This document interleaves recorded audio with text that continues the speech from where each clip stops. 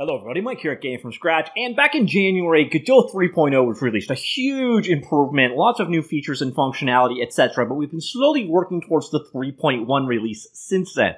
And there are a ton of new features and functions in 3.1 upcoming, and we are one step closer to its release. Namely, we are now at the alpha phase. Now, there is no alpha download available yet, but what this basically means is developers can no longer do pull requests for new features or functions. At this point on, it is entirely all about improvements, bug fixes, performance improvements, that kind of stuff. No new features unless they fit one of these exceptions. Now, this first exception I don't like. Basically, they're saying if it's an enhancement with minimal impact, we'll keep adding it. No, you should basically freeze, add in the new functionality, move that stuff into 3.2. That's where feature creep comes in. Get this out of here, in my humble opinion.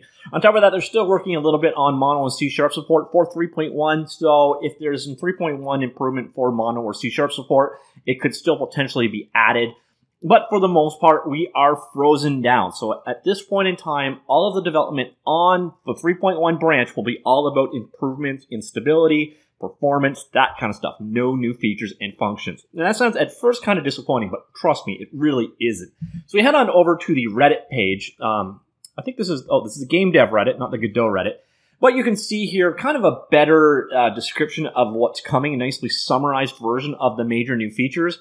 And we'll go through the highlights right here. So you can go into the full changelogs. It's kind of full of minutiae, so we're not going to go that low. But you see here, we've got a lot of high-level features being added here. New soft body support. Soft body is a way of doing things like cloth support or, belly jiggling. That would be soft body. Skeletal inverse kinematics is a way of animating things. GLES2 is being added back in. This is, I think, maybe a maybe feature. It's definitely in there now. So if you fire up Godot as it stands right now, you'll notice right up here, there is a toggle between ES2 and ES3.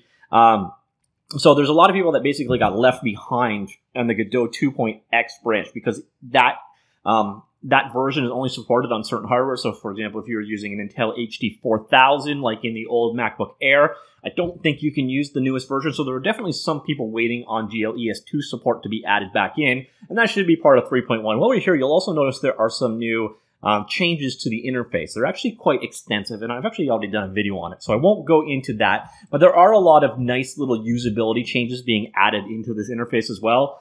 There's a new animation editor. There's also new 3D animation stuff.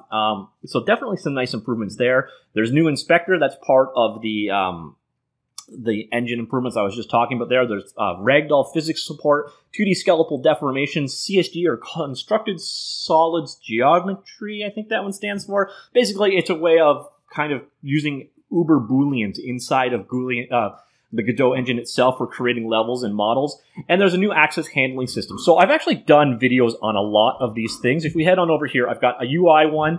I've got one on CSG and Godot. I've got one on the animation improvements, both 2D and 3D. And also TypeScript is coming to Godot. So basically, if you want optional typing, it is now an option. So it's a really cool release of stuff coming up, and I'm actually quite excited to see that it comes. I don't know about you guys if you've been looking forward to this. If you are, I'll throw all of those links down below, of course, if you want to check out the videos on each individual feature. But this release is a pretty big deal, so hopefully the alpha goes well. If you're interested in grabbing it, there are nightly builds available if you don't want to build things yourself. But as it stands right now, there are no official binaries, so you're going to have to build it yourself or grab it from one of those nightly build sites.